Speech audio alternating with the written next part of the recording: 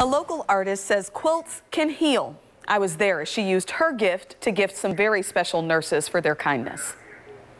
Hi. Kristen, how are you? Good. This story starts with a surprise. I know that kind people are exactly who this world needs. Kristen Stacy, Jackie Burns, and Lakeisha Lewis are all St. Luke's nurses being honored by their peers. The health system asked, how do you feel about your coworker?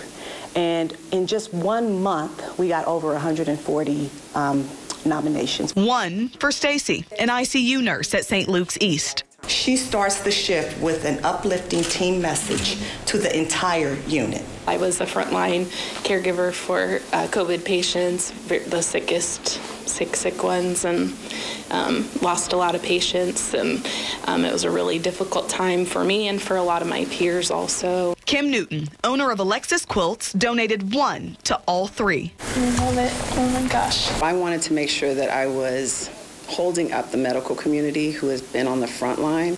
Tears. Once again, kindness. I guess kindness to me is a way to show love to other people, and specifically what I try to do is show people the love that God has for them. Now that same love is being shown to her. It's her heart that's so beautiful, so I love to see her get recognized for that. Oh, I mean, it's priceless. The quilts say things like, you are powerful, beautiful, and brave, and you are precious, able, and so worthy. You can nominate someone to receive a quilt or even purchase one for yourself. We have a link for you at kshb.com.